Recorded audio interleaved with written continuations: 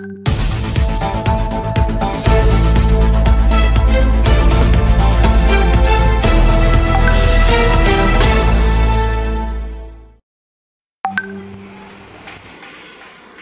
నేత్ర న్యూస్ ప్రేక్షకులకు నమస్కారం.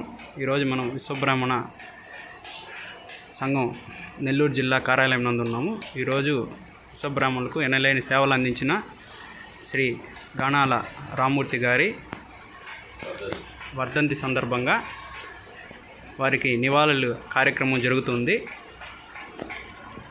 జోహార్ జోహార్ గానాల రామ్మూర్తి గారికి జోహార్. జోహార్ జోహార్ గానాల రామ్మూర్తి గారికి జోహార్. జోహార్ విశ్వబ్రాహ్మణ ఆధునిక జాతిపిత జోహార్. జోహార్ విశ్వబ్రాహ్మణ ఆధునిక జాతిపిత జోహార్. జోహార్ విశ్వబ్రాహ్మణ ఆధునిక జాతిపిత జోహార్. జోహార్ జోహార్ జోహార్ గానాల రామ్మూర్తి గారికి జోహార్. జోహార్. వాయిస్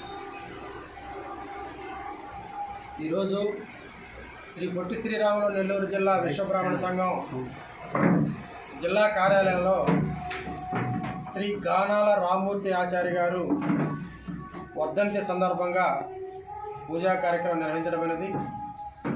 శ్రీ గానాల రామ్మూర్తి ఆచార్య గారు 1892 జనవరి 23వ తేదీన జన్మించి విశ్వబ్రాహ్మణ జాతి కోసం అనేక పోరాటాలు చేసినటువంటి వ్యక్తి.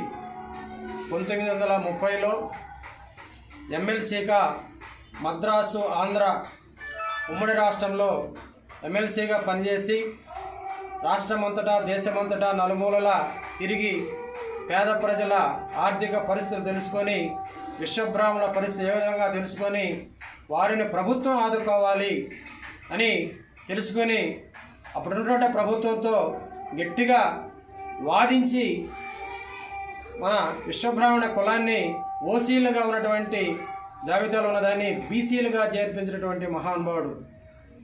అనేక వ్యతిరేకాలు వచ్చినా కూడా ఆ రోజుల్లో వాటంటిని కూడా ఎదిరించి విశ్వబ్రాహ్మణుల్ని ప్రభుత్వం ఖచ్చితంగా ఆదుకుంటేనే జాతి మనుగడ ఉంటుందని చెప్పి ఒప్పించి రాజ్యాంగంలో బీసీబీలో చేర్పించినటువంటి మహానుభావుడు. ఆయన చలువ వల్లే ఈరోజు అనేక మంది విశ్వబ్రాహ్మణులు అందరూ కూడా బీసీ కోటాలో ఉద్యోగాలు అయితేనేమి, స్కాలర్షిప్లు అయితేనేమి, సబ్సిడీ రుణాలు అయితేనేమి అనేకమైనవి ఈరోజు పొందుతున్నామంటే అవన్నీ కూడా ఆయన చలువ వల్లే. అలాంటి మహానుభావుడిని మర్చిపోకుండా ఈరోజు జూన్ 23వ తేదీ ఆయన వర్ధంతి సందర్భంగా పూజాకరం నిర్వహించుకుంటున్నాం.